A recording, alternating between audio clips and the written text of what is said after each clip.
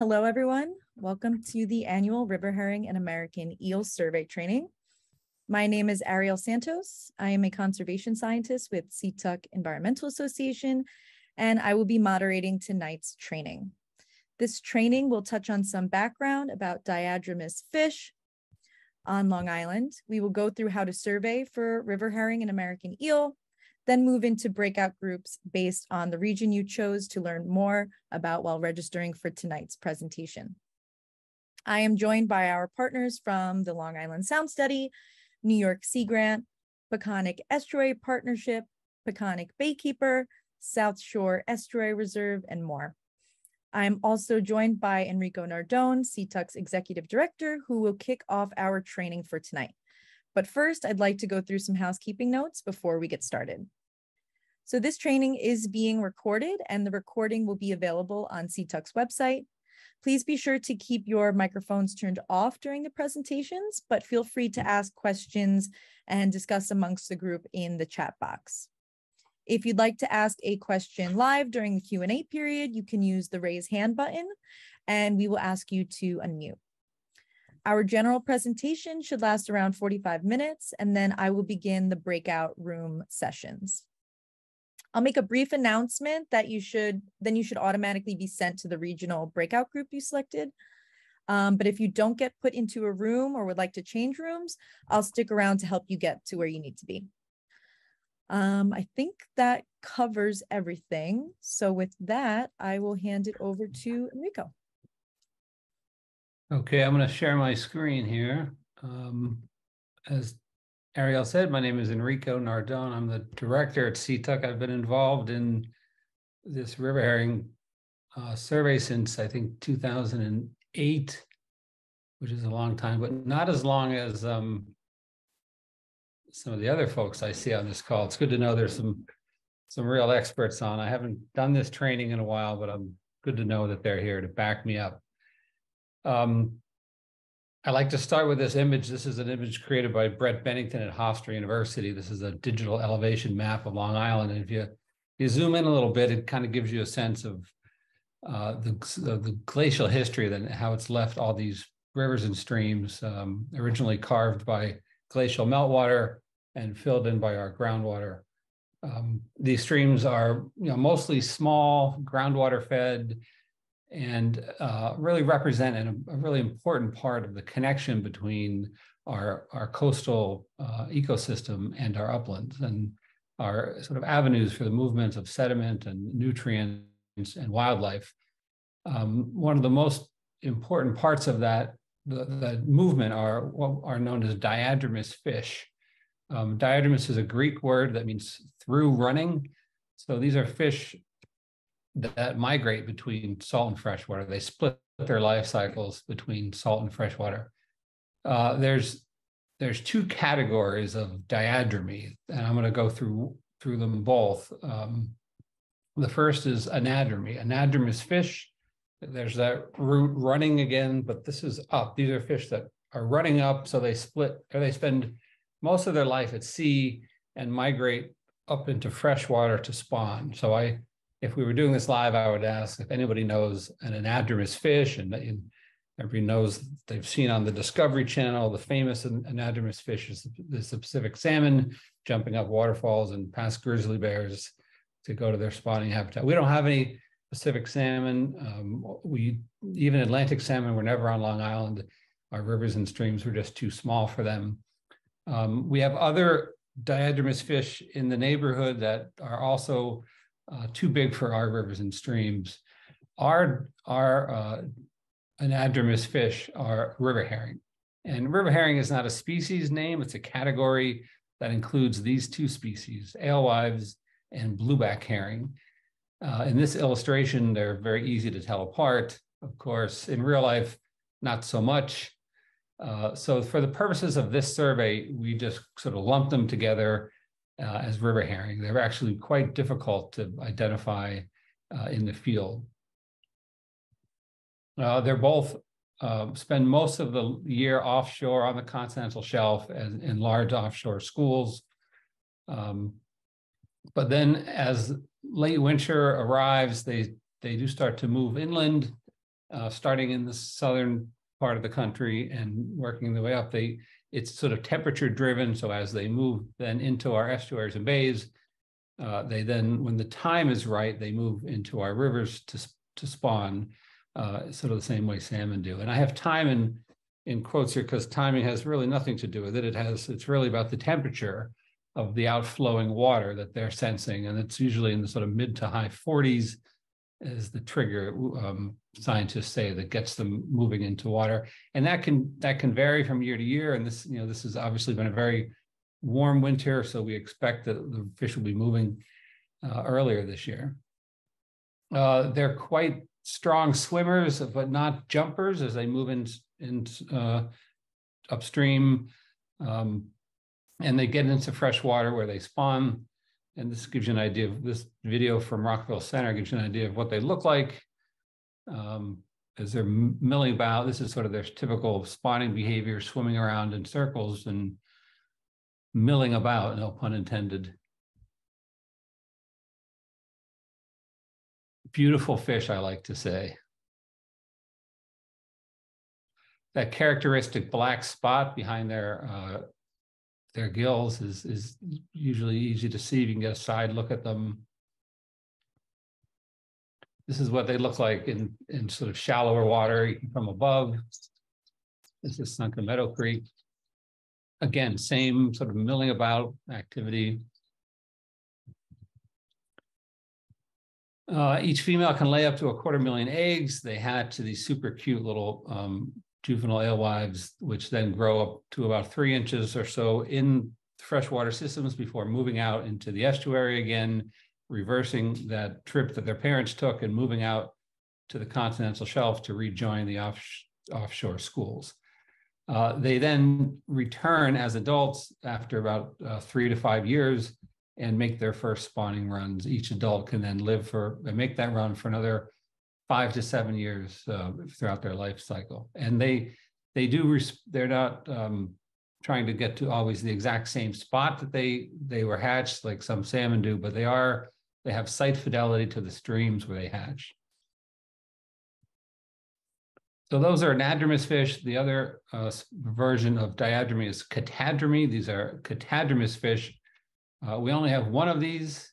Again, these are down running. So these are fish that spend most of their life in freshwater and migrate to the sea to spawn. We have one of these. It's the American eel. And they have a really amazing life cycle. They all hatch in the middle of the sort of North Atlantic between the sort of the equatorial currents and the Gulf Stream. And they're sort of planktonic when they first hatch. They're sort of these willow leaf shaped, that's the word, leptocephali. And they're transparent. They have no pigments, and they're sort of drifting on ocean currents. And when they get over the continental shelf, they go through this transformation into an eel shape and start swimming and work their way into the estuaries and then into rivers and streams. And when they first come in, this is give you an idea of what they look like as they're moving into fresh water. They still have no pigment, so they're sort of clear glass eels, almost white looking.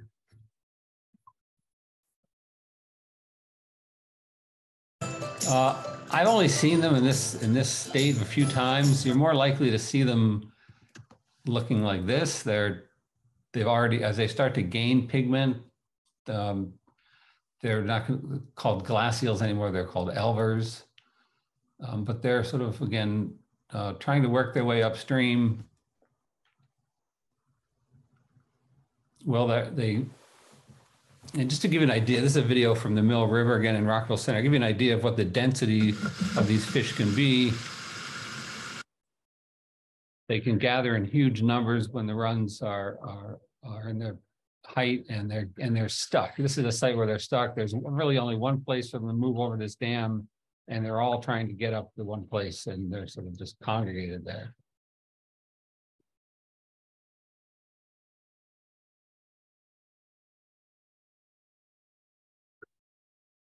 That's to give you an idea what they look, how big they are. And then they move into the streams. At one time, they were throughout all of North America, all the way up the Mississippi system, all down into the Caribbean and northern part of South America. And they go into the river and streams and live there for the bulk of their lives, which can be 10 or 20 years. They can grow to 4 or 5 feet long. And at some point, they're triggered to return. They go through a transformation where they lose, their eyes get bigger, their fins get bigger, and they undertake this downstream journey where they swim downstream, back out to the ocean, and back out somehow to the middle of the Atlantic in the Sargasso Sea and find each other. Scientists have only recently discovered that that's where eels spawn, but they've never seen it. They've never seen an adult eel in this location. The only reason they really know they're spawning there is because that's where they find the smallest larval stages, and that's they have tracked with satellite tags a few eels going to this location. So it's really one of the great fish stories, great migrations, and scientific mysteries. It's just starting to be sort of uncovered. I always like to add this thing because I know there's this debate about whether there was turkey at the first Thanksgiving, but no debate that there was eel, because they were really they were so abundant that they were really a staple food of Native Americans throughout the East Coast and early colonial settlers as well. So river herring and American eel are three diadromous fish species. Why are they important? Well, they have this amazing, they both have these amazing life cycles where they're moving from the oceans into our bays and into our rivers and streams and then back. So in the process, they're transferring nutrients in the form of their own bodies and also in eggs in the case of river herring, and they're transferring that energy and moving it inland. And they're providing forage for lots of fish while they're out on the continental shelf in their adult forms. As those adults move into our estuaries, they're feeding a lot of striped bass and bluefish and seals and many other species. Lots of fish and lots of birds feeding on these fish. As they move into rivers and streams, otters and raccoons and mammals are feeding on them. Lots of bird. This is a gull many of you know is called a herring gull because they're known to prey on these fish as they move into rivers.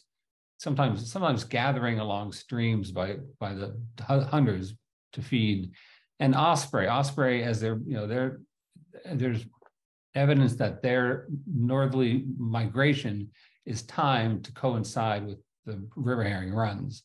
And early in the season, before some of their other prey species are easily available, they're really focused on river herring. So how are these species doing? Well, is this sad-looking river herring makes clear they're not doing so well. The story is not great, and there's two major problems. The decline is driven by two things. One is offshore fishing. They're not a target species, but because they get into mixed schools with Atlantic herring and mackerel, they often are caught up as bycatch, and they're discarded. They don't survive the nets, and they really take a heavy toll. And I just show these pictures because I like to point out that when we're talking about offshore fishing, we're not talking about these mom and pop operations or the guy with the sort of yellow rain jacket on a little boat somewhere. We're talking about massive offshore fishing with these huge 200-foot boats with these pair trawls where they're dragging these football field wide nets around for hours and hours, and they're indiscriminate. They're catching everything. And there's no chance of getting the wrong species out of the nets. By the time these fish get back to the boats, they're dead and they're lost. So there's a lot of concern that despite our efforts on trying to restore habitat on the mainland side, the offshore bycatch issue is really decimating these populations. But the other problem is that they've lost habitat because they can't get to the fresh water that they need either to spawn in or to spend their lives in. So this is an example of where the Carmen's River is dammed at South Haven County Park at Hards Lake. It's not a massive several 100-foot dam like the Glen Canyon Dam, but it's, as far as river herring are concerned, it's a permanent barrier. This is some video from a small stream in Baldwin where they're migrating at night, and they're trying to get up what amounts to about a foot-high dam at this tidal stage. And you can see, they're not able to jump up like a salmon can. They have to try to swim through the water column, and it's just not possible. So even our low-head dams are just not are permanent barriers for deep sea.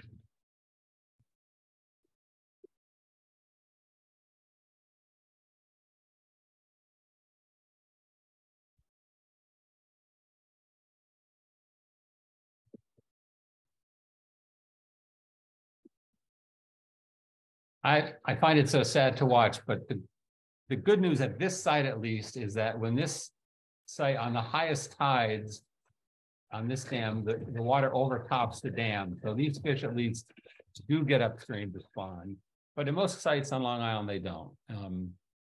And then just switching quickly to eels, eels are amazing fish. And you'll see in this video, they are actually capable of climbing vertical walls in places where they can hold on enough.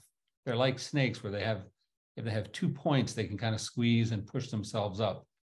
But you'll watch in this video where they're climbing, you'll see how hard it is for them, and get an idea that some may be able to do it, but if you watch long enough, they mostly climb and eventually fall off.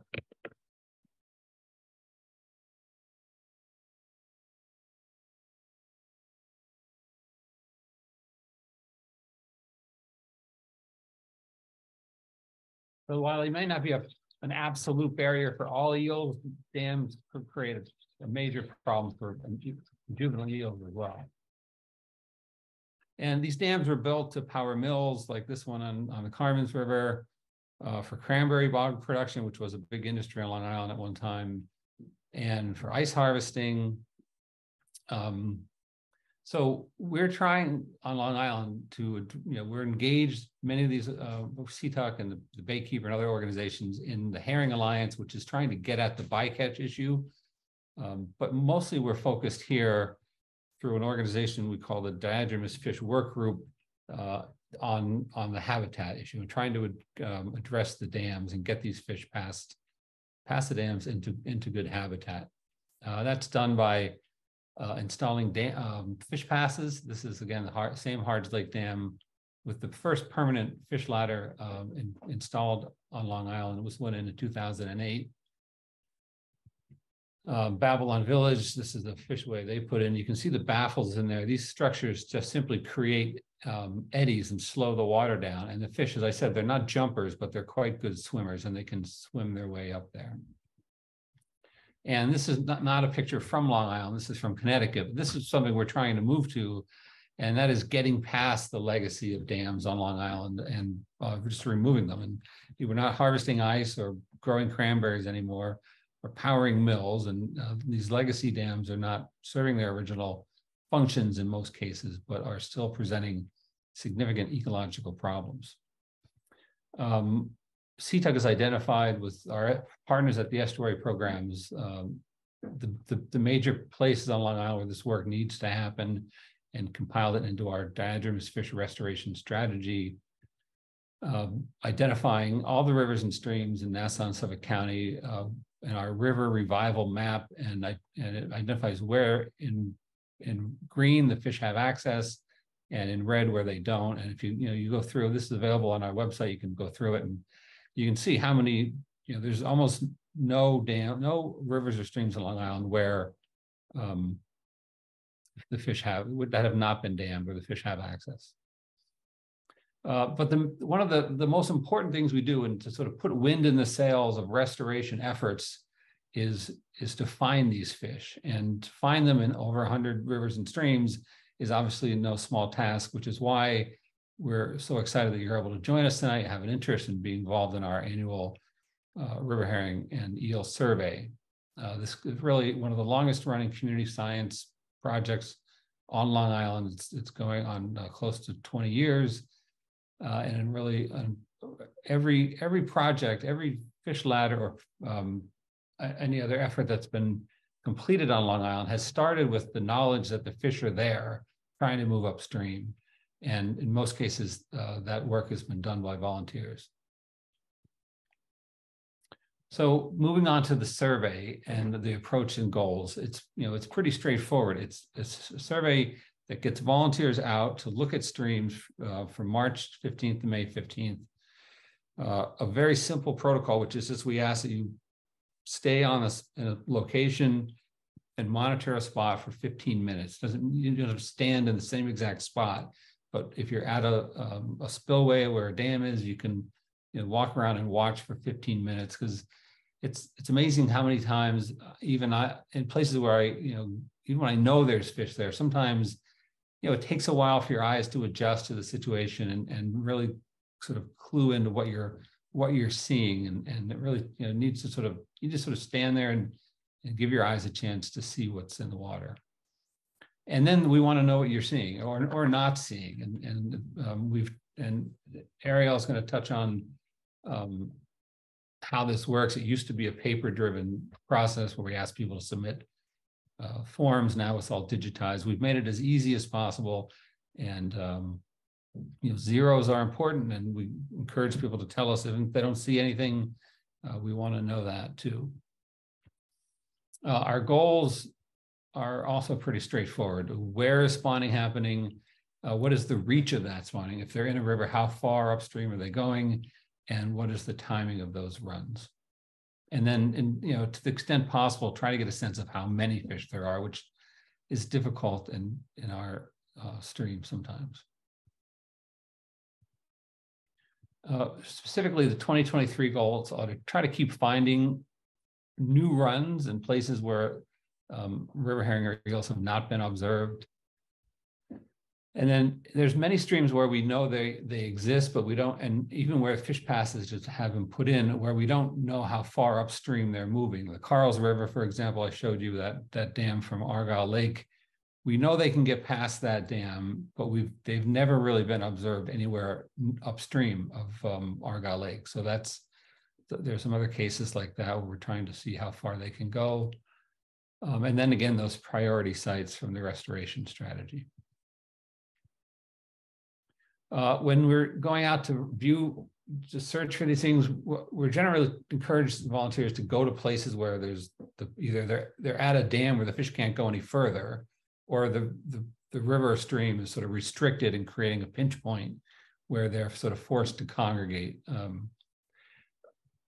And then, calm water is obviously clear water. Calm and clear is much easier to see than sort of turbulent water. So, and then shallow water. If these are fish that are going to stay in the middle of the water column. So if there's deep water, they're going to be sometimes hard to see.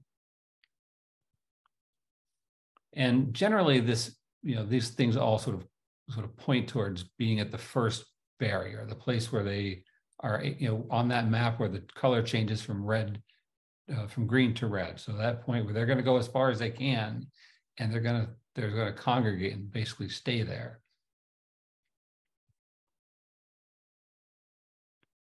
We ask people to try to get out twice a week when the visibility is good, but sometimes varying that doesn't always, getting on different tides, not always going exactly the same time of day. We have found that in many of our streams, the fish tend to move at night, and we think that's just because of high predation from sort of visual predators like cormorants and herring gulls. So if you can get to a site safely and watch at night, that's always great. And again, 15 minutes at each site. This is not a in the water survey. This is a stay out of the water survey and be dry. So you don't need to, getting in the water is only going to scare the fish away. So you don't need to get in the water. So stay dry and stay safe. In the daytime, polarized glasses really do help a lot if you have access to them. It helps cut the glare so you can see into the water. I'll touch on this. River herring are cryptic, and beware of imposters. Cryptic is a word that means the animals that are designed to be camouflaged in their natural environment. So there's a couple, I don't know, 15 or so river herring in this image on top of this sort of gravelly, sandy river bottom, and they're dark on top and they're very difficult to see against that kind of a bottom. So when you're looking for a spot to view, it helps to find sort of a light background, either because it's really light sand or some vegetation. And you can see the fish that are over this submerged vegetation here are much easier to see than the ones to the left over the sandy vegetation, sandy bottom. And then beware of imposters. In this image, there's a couple of river herring, and then there's a brook trout there, sort of pointed towards 10 o'clock, just much sort of huskier looking fish, much thicker.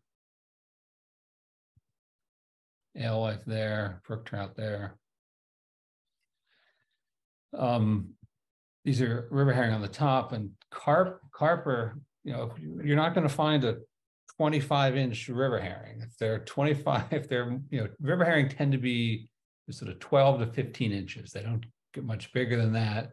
So if you see some big fish milling about in the river somewhere that are goldish color or something, they're not river herring. And then this has been a big confusing point over the past 5 years or so, as the Atlantic menhaden or bunker populations have rebounded, and they've been inshore a lot, and they do sometimes push into the rivers and streams. They're not diadromous fish, but they get pushed in by bluefish and striped bass and other predators. These fish are often right near the surface of the water and lined up like they are in this image. So that's something that river herring don't do. River herring are going to be in the middle of the water column and milling about each other. They're not going to be lined up like this. This is, again, that same Mill River image that I showed you.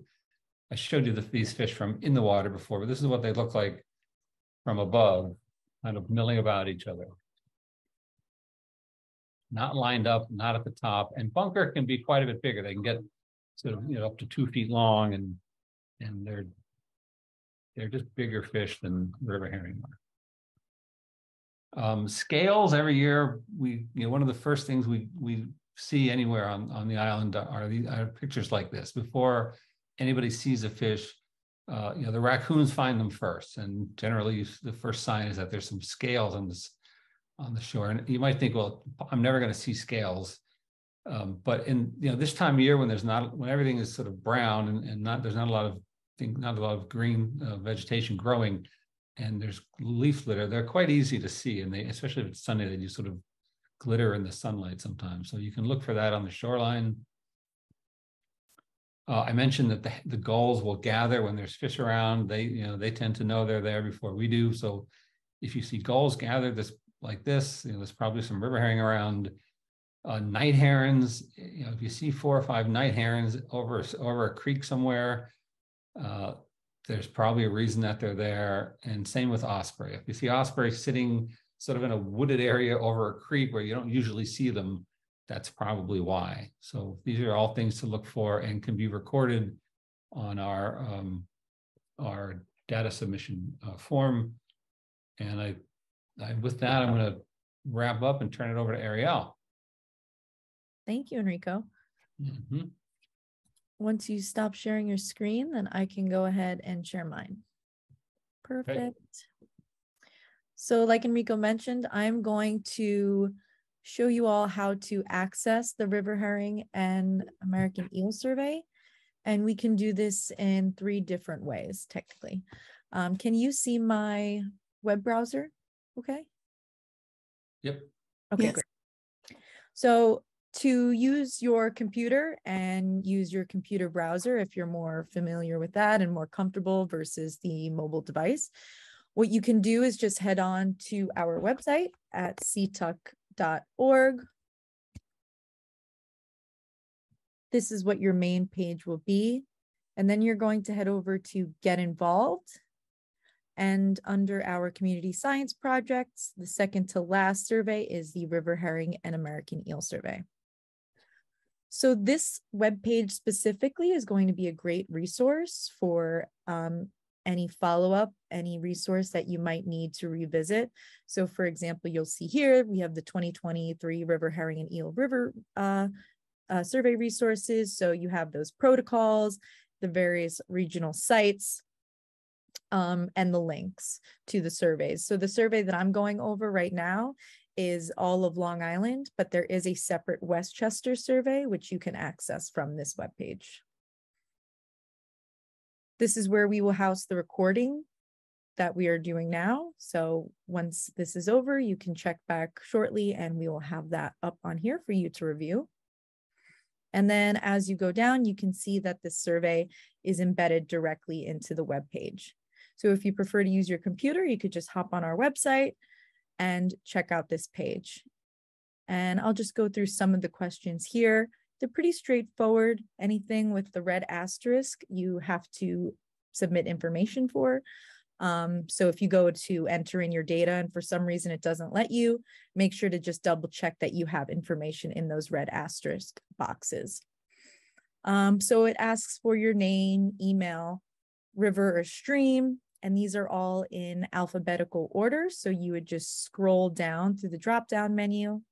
But if for whatever reason there isn't a stream here listed, you can click other and then type in that river stream.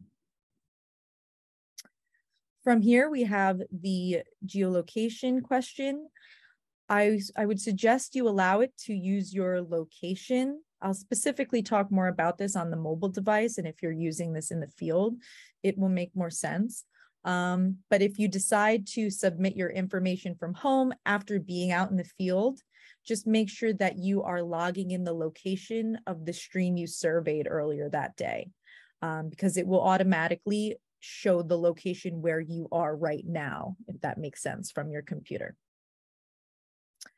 Then you go down, and again, straightforward, date, time of your survey, title, stage, and we have a resource for that I'll go into a little bit more with the phone, water temperature, weather, and then of course, whether river herring are present, how many. Same goes for American eels, and then other species. So like Enrico had mentioned, if you see herring gulls or osprey, you can make note of that. So in case you don't see river herring at that time, but you notice those indicator species, that's some great information to have. In addition, we have spots where you can take live photos or upload photos that you took earlier in the day here. And then at the end, we have a notes section. So if there's anything that you feel would be important for us to know, please feel free to type it in right there. So that's one way. And now I'm going to show you the two ways you can access the survey from your mobile device. So I'm just going to switch over here and show you my phone.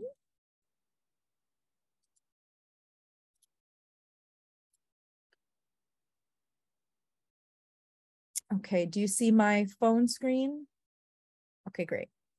So in order to access the river herring survey through the Survey 123 mobile app, you're going to have to download the free mobile app first.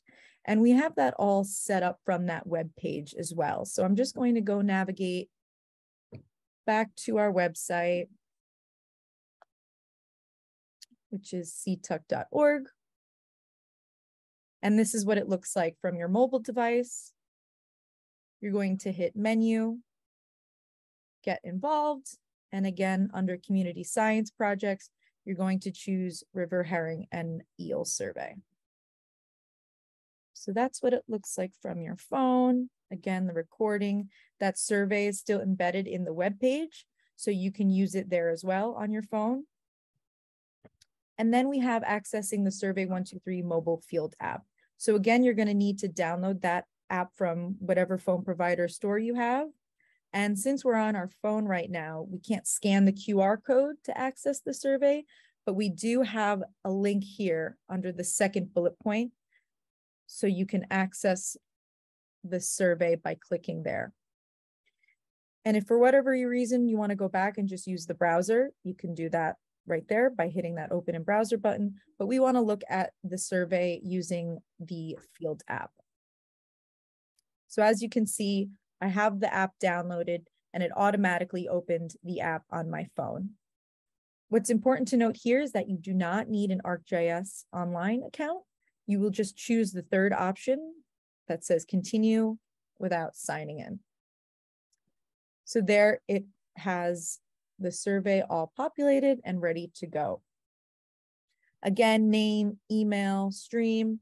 And I just wanted to note here under the GeoPoint question, the crosshair, if you choose that, it will automatically show you where you are in that moment.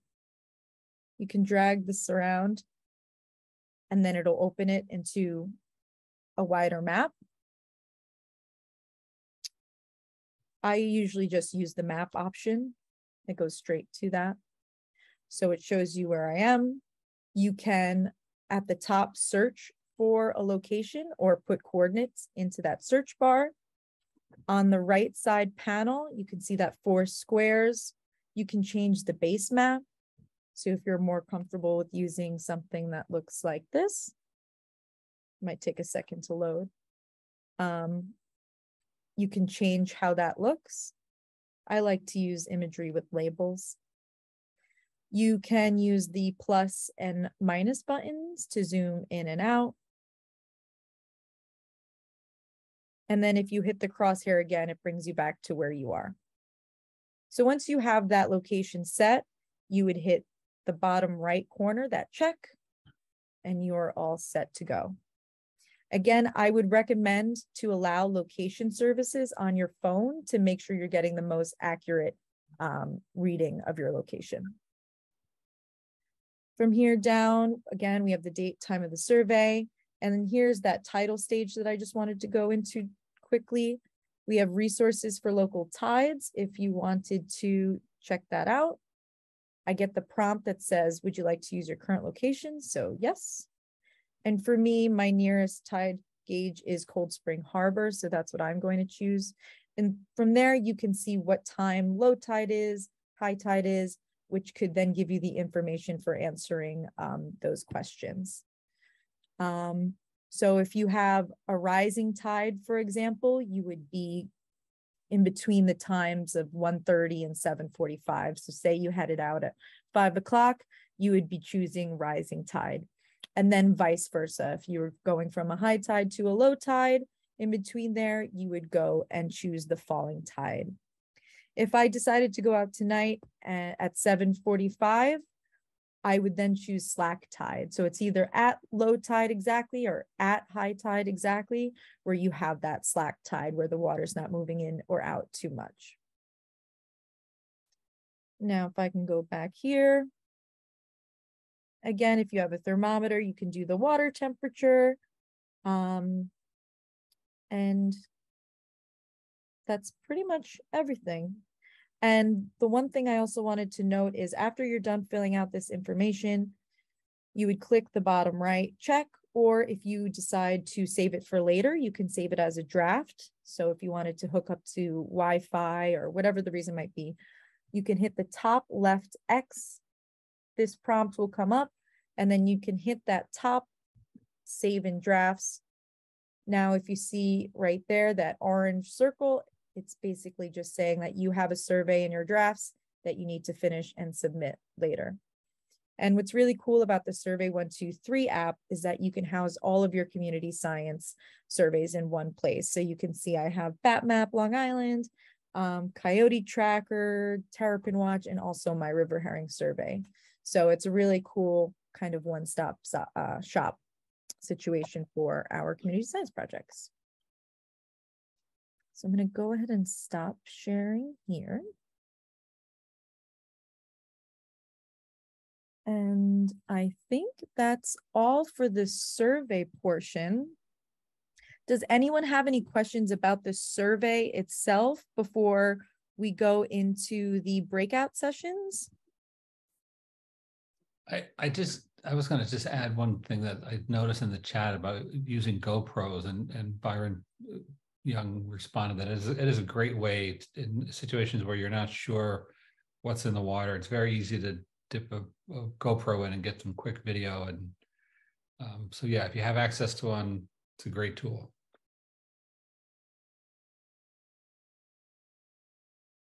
Oh, done. Okay, good. All right. So we'll go through. That's good. All right. I'll just start going through these. The first is Mill River. This is the river that runs through Hempstead Lake State Park down through Rockville Center. This is the site of where this is Smith's Pond in Rockville Center, the site of where that video was from. There's a new fish ladder there. We're going to be CTEC will be spending a lot of time monitoring this year, but it's still great to get people there to let us, it's always, you never know when these fish are going to show up, and it's great to get eyes on sites like this. So it's a little bit of a challenging site to get to, but this is the Long Island Railroad here. There's a King Cullen here, Sunrise. This is Sunrise Highway right down here. So you can turn off Sunrise Highway into the King Cullen, go through the parking lot, and then up to this Nassau Street, this is the bus depot. And you can kind of go back here in the park. They have this has all been redone with a new park. It's quite nice. So there's plenty of parking, and then you can easily walk down to see the fish ladder in the spillway.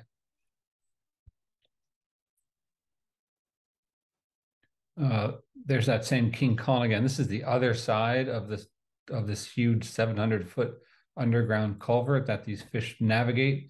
And this is again a public park, the Mill River Complex Park, and there's another site here as I go into the culvert where they can be seen. And if everyone wants to stop me with questions, I'll just keep going and assume that everybody's staying with me. I'll monitor the chat also, okay. If folks want to put questions there. Yeah, we can spend more time on any one of these sites if people want to. Belmore Creek, this is just west of the Wantagh Parkway. This is a site where CTEC is working with Nassau County to develop fish passage plans at Merrick Road, and we'd love to get. This is what the spillway looks like now. We're trying to install fish passage here, but we want to try to keep sight of the fish that are as they're moving in, and when they're here, we actually sometimes get permits to move fish over the dam just to help kind of grease the wheels a little bit on this fish run and get them into the pond this year before the fish passage is installed. So and last year we had poor numbers here. We never were able to catch any fish to move upstream. So if they're in there and people see them, we'd love to know about it. Massapequa Creek is at Merrick Road.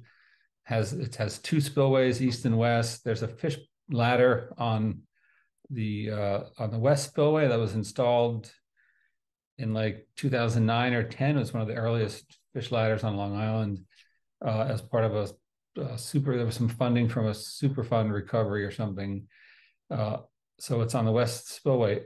Unfortunately, most of the fish seem to show up on the east spillway. So we have done fish lifts here, moving them over the dam. So there's two spots to monitor here that are always helpful. But again, we have very little evidence of the fish, even though this fishway has been here for 10 years, that they're anywhere upstream to the next barrier. The next barrier is at Sunrise Highway. This is a Massapequa Preserve just north of the tracks at Sunrise. And there's I don't think there's a picture here, but it's actually easier to see them. If anybody knows this site, where the bike path comes up on the south side of Sunrise. I'm sorry, it's over here. This is Sunrise. On the south side of Sunrise, where the bike path comes through, there's a site where the fish go into the culvert that goes under Sunrise, which we've had one potential sighting of river herring there. One sighting one time a couple of years ago. It's the only evidence we've ever had that the fish are navigating through Massapequa Lake and upstream. And we'd love to know that they're up here, because this is a site where we potentially have a fish passage project and get them into a lot more upstream habitat. This is just east of, no, just east of Massapequa Lake, Massapequa Creek, technically called the Jones River, but everyone sort of knows it by this Umpqua Lake. Also at Merrick Road, we have had some sightings here, but not in recent years. We haven't had a lot of coverage here, so this is an easy access site, but difficult to park. I think the park is closed. I think you can park over here and walk across. Oh, and here at the community park. That's what the big orange oval is for. Sorry. Yeah, it's the north side. You can walk down here through the path and get to the spillway. All right, so that's NASA, not that many sites. There's also, it's not on here. If anybody, I don't know, Ned, if you live near Baldwin, but if you know where Silver Lake is in Baldwin, it's been a site of a big Governor's Office of Storm Recovery restoration project. And that's where that footage was of the fish trying to go up the dam at night. Just north of there is a little pond where there was a little tiny fish ladder put in that we've not ever had any. It was just installed last year, kind of after the run was over. So this is really the first year it's available, and we're curious to see if the fish could get to it. If you want to if you're interested, Ned, let me know and I can give you the details of how to get to that. Don is interested in that. Okay. All right. I'm sorry, Don. Yeah, not Ned. Don. Yeah, let's have some email correspondence about it or phone conversation. That would be helpful to have somebody there. The Carls River, this is again that site of a fishway installed in 2010 or 11. We had a camera on the fishway installed. Then for a couple of years, we've documented fish swimming through it, but at no time since have we ever documented fish in Argyle Lake or anywhere in this really great river herring habitat between Argyle Lake and I'm drawing a blank on this pond's name. Geiger Lake? Nah, Geiger is this one. Yeah, you're right. Belmont. Geiger is. Yeah, I'm drawing a blank on the name of this lake. But anyway, this is a permanent barrier. The fish have no access, but this is really good habitat, and we'd love to know if they're using this and getting past, actually using getting past this pond and getting into the habitat. There's sort of two worries here. One is there's a ton of cormorants on this site, and it may be that they're just picking off any number of alewives that are getting in here. The other problem is that the town has a flood control structure on the east side of this spillway, and the fish ladder is on the west side of the spillway, and so most of the flow is coming off over here, and I worry that the fish, they're attracted. There's just a notion of attraction flow that they go where they feel the most water flowing, and it may be that they're stuck on the east side of the spillway and not getting over to the ladder. So that's something that we would like to know more about if people can get to this site. There's public parking just to the east of Argyle Lake here, and it's an easy walk over to walk. On both, you can get to around the spillway on both sides. So that's a good one. I mean, the Carls River has got a lot of potential, especially if we can get fish passage. Oh, Southard's Pond, this is called Southard's Pond. If we can get structure in here, there's it opens like another 2 miles worth of river habitat. Yeah, this is Southard's Pond.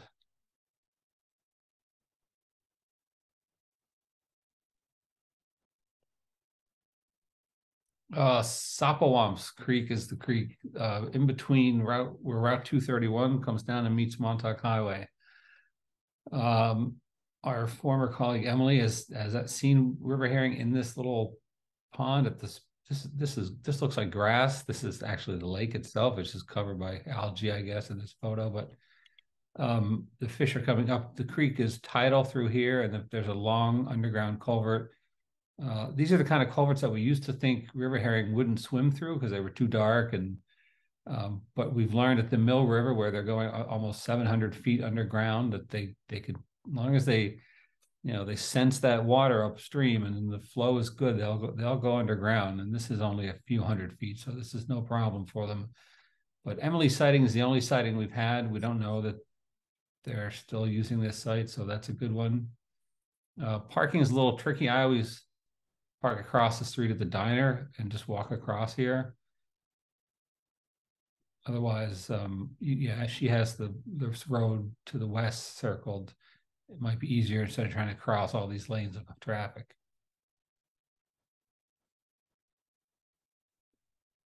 Westbrook Pond. This is the pond. It looks like it's part of Connecticut State Park. It's actually part of Bayard Cutting State Arboretum.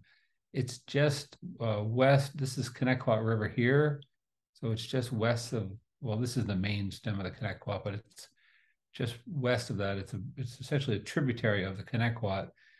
This is a site. This was a pond, like it shows in this picture, but this dam failed in 2019, I think, and this entire pond drained, and now there's just a stream flowing through the middle of it.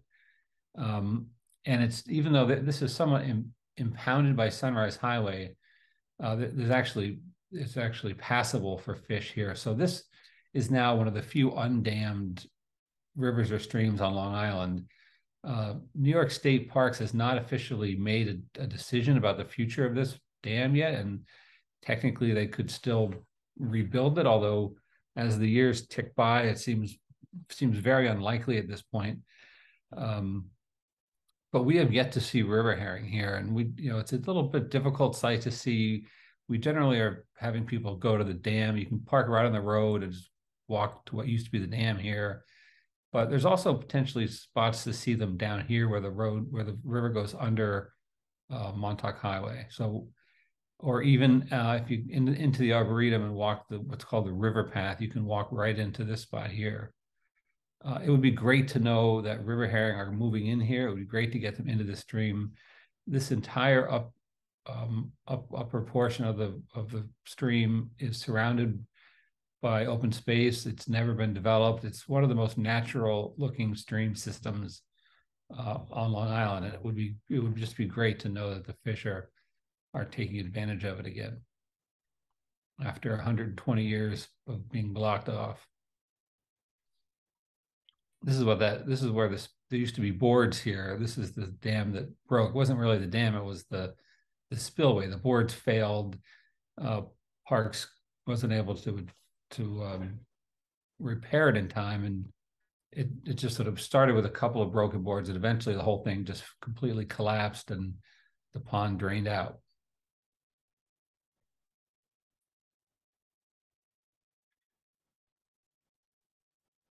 All right, this is starting to get out of my territory a little bit. So if anybody wants to chime in on these locations, but Terrell River this is this huge pond in Center Moriches. There's a really nice newly done park here. I think it's the town of Brookhaven Park.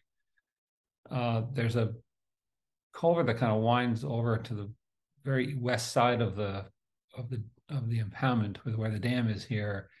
And one of our partners from the Long Island Sound Study, Vicki O'Neill, who lives in the area, has seen a few river herring moving into the system. So, but it's only been once or twice, and it would be great to know more, because this is really fantastic spawning habitat. If we could, as we say, get some wind in the sails and say that the fish are here and trying. Oh, here's a picture of this little windy spillway, and it goes through a culvert into the dam. I believe this is also a tidal for the fish to reach the culvert. It needs to be not low tide. Oh, they can only get in on higher tides. I believe so. Can you hear me? Yep, we can hear you, George. Yeah, that section there, I'm very familiar with it. I used that spot there. Yes, it's quite dependent on the tide. Low tide, it's not going to happen. There's water coming out of the dam area. Again, there's not a lot, So it's going to be difficult for fish to go in there. Mm. That's affected quite a bit by the tide. So it's down here where there's just not enough water down below Yeah, here. you might get lucky and see some in there. Oh, Like I said, we're looking at it in a northerly view, and yeah. but it's difficult there for fish to get up there on low tide. I mean, there's Okay. water there, but the backs are out of the water. Their backs would be out of the water. Yeah. All right. Yeah, that's good to know. It'd be nice to Yeah. get some pictures of that It's situation. easy for me to go there. I'll be checking that spot out. Great. And I Yeah, I'd believe, like to see that low water condition and see if there's, Yeah. it's something that- Real quick, do you know what they actually did to that spot? Because I know they had the backhoe and stuff there, but it looks the same to me. I don't know what they did.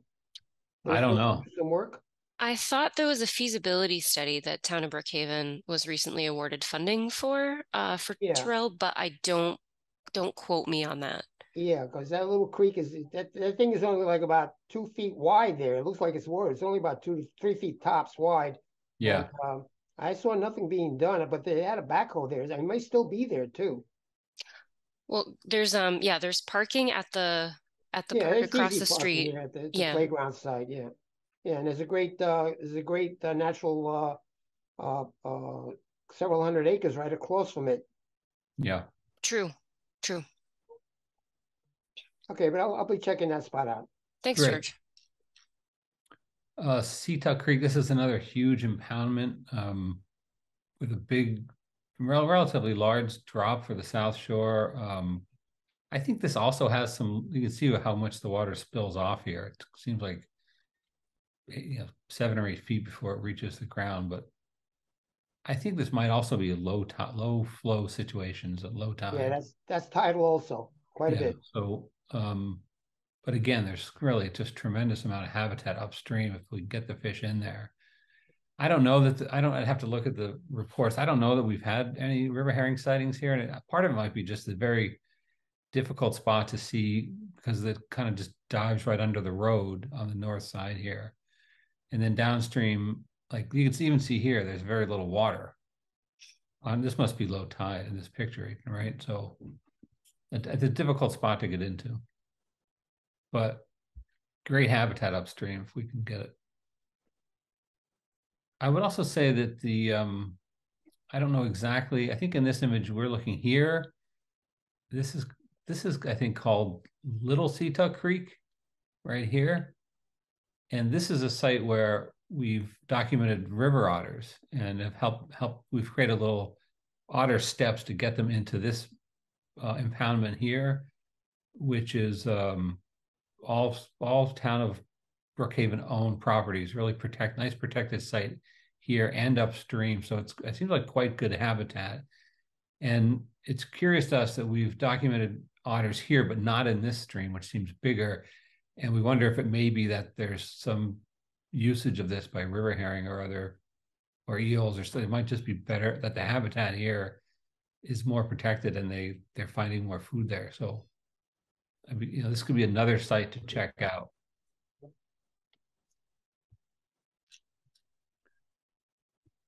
Now we're getting way east.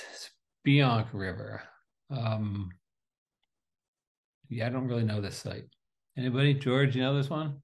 Oh, I've seen this. There's a very nice office building, in an old, restored. This river flows right through under this building. It's like a nice brick. I guess it was a mill site at one time, turned into a nice office building, and the water flows right under. I've seen eels we've seen eels in here. I don't think river herring have been documented, but again, nice upstream protected corridor, could be good habitat. I'm gonna note for any of the folks who haven't done this before, when you're looking for eels, just really make sure and take a minute and really look, because they're very small, not super pigmented. They can be very difficult. So you really, really got to take your time and look for them. But it's really fun when you see them. It is fun. Yeah, and in a site like this, I think this is upstream, and this is looking. The building is over here on this site, so this is upstream, and the road is here. they're almost always going to be swimming along the edges of the waterway. They're not going to, rarely do you see them like swimming right up the middle. So kind of focus your attention on the edges.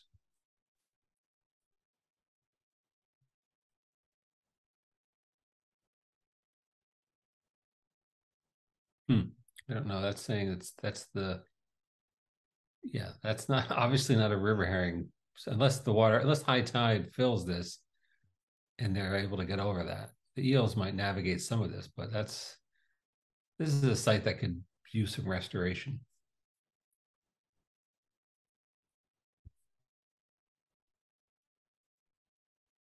Aspetuck River.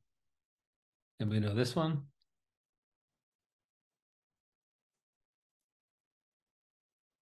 South of Brook Road. So this is, I don't know where Montauk diverges here, but I guess Montauk is up. Oh, Montauk might be the north here somewhere. So this is Montauk crosses that. Montauk crosses that. That might be Montauk there. Is it? Yeah, this is Brook Road. I don't really know this site, but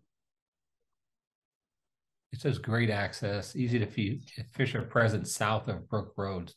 So yeah, anybody, I will say this section of the island, sort of, the sort of, I guess this is east. This is Southampton, eastern Southampton, or is it still? I think so. No, that's okay, Southampton. But this section of like from Center Moriches east is really one of the sort of black holes of our surveying efforts. Like we have had very, very few eyes on these streams, and we don't know a lot about them. So, if there's anybody on the call still that can get to some of these sites, it really would be great to learn more about what's going on out here. This is another one. I think we are focused on west of William Floyd Parkway in this. Right, that's true. Yeah. So I think we're a little past that. Yeah, no, we're well past that. I think that they sort of do this so there's overlap but yeah, so yeah, we'll just buzz through these a little bit just in case anybody is. Yes. I think all of these sites in that part of the island have this low tide access issue. Oh, that's the last one. So okay. Yeah. All right, any questions? Anybody have any other sites that they're interested in or questions about these sites?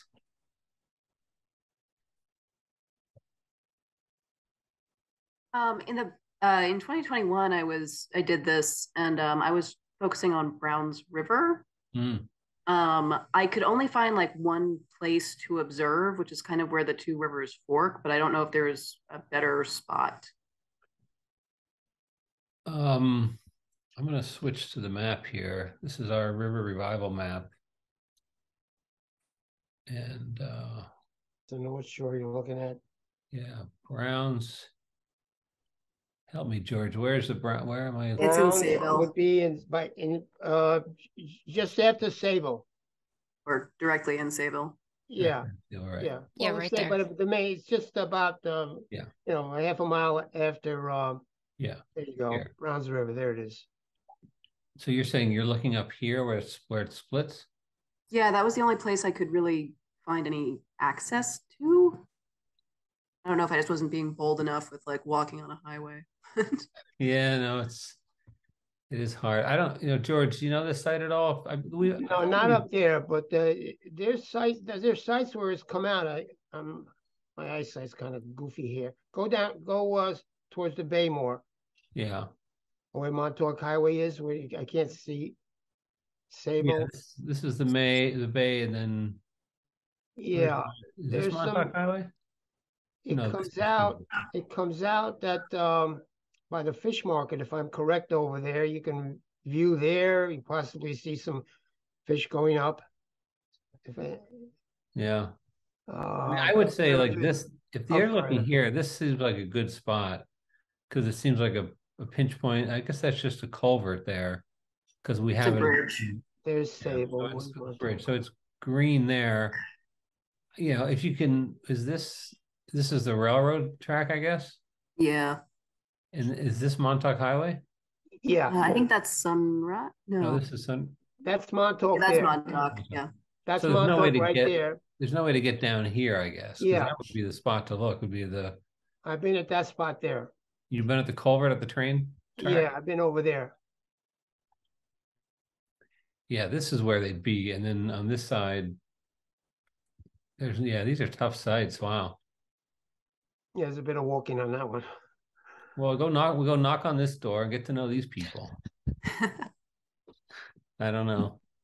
Yeah, I mean, you got to be careful walking around these places because you never know whose property you're on. And, you know, there are just some sites where it's just hard to get to. And unless you know somebody, it's just, you know, you're sort of stuck. So I think it's worth looking here, though. I mean, you're in the right conditions. Like this is enough of a pinch point. It might sort of cause them to congregate here.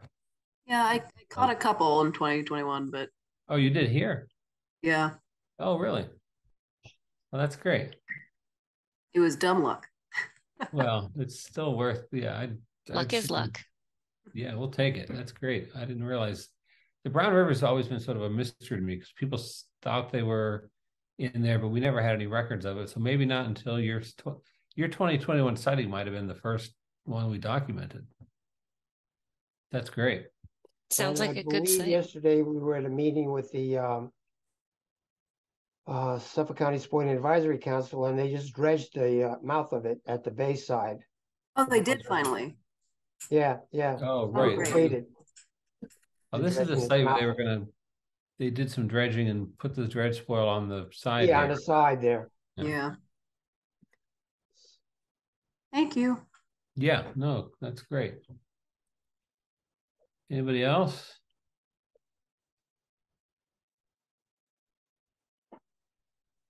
All right, well,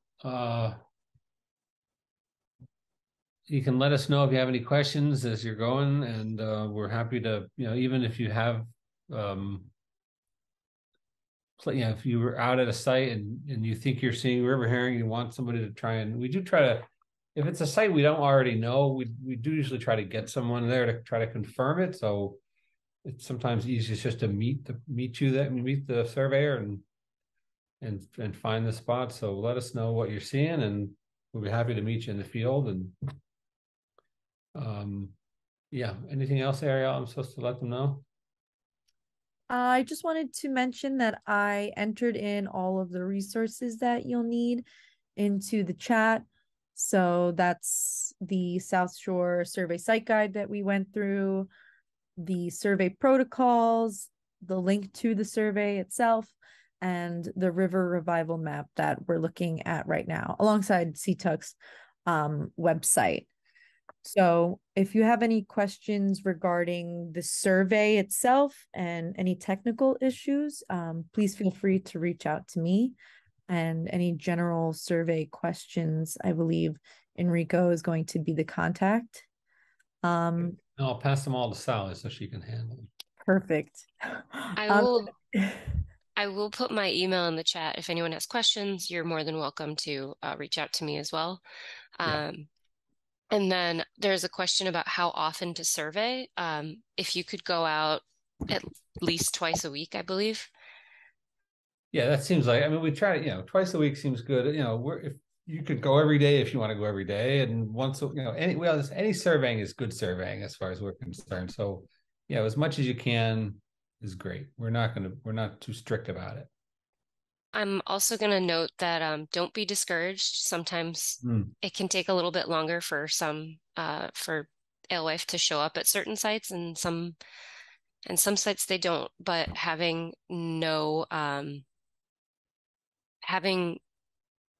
noting that they aren't there is also important. Yep, indeed.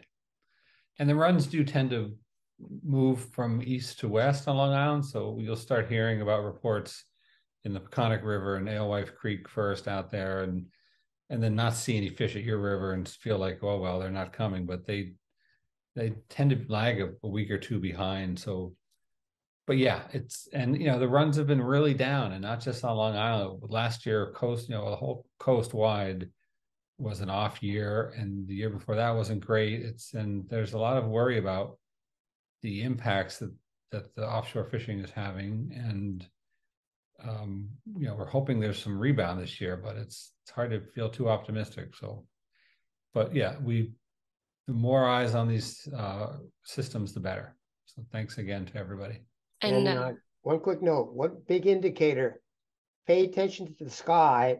If you got osprey, pay attention. Yep. That's a big indicator. So look for that. The Commas, I think I mentioned it, the Commas had a heck of a crowd of ospreys last year, and I got some great shots. They were there. You could see they were fishing for the alewives.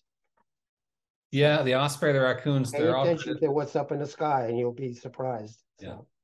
They're good at finding alewives, but they're not good at submitting their data, which is frustrating. All right. There's one last question here. The Mill River Spillway at South Pond in RBC has been clogged with leaves and debris this winter. Is there any cleanup? That's a good point. We have raised that concern with the village in the past, and they have addressed it. So I'll make a point that it needs to be cleared in the next couple of weeks. Thank you.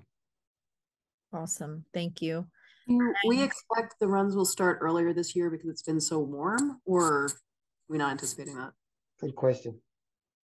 Yeah, no, I think there is that expectation because the waters just didn't get that cold. So I think we're going to see fish in March. Like we do, usually see some activity in March, late March, but usually it's April that things get going. Yeah, I wouldn't be surprised to see a busy end of March this year.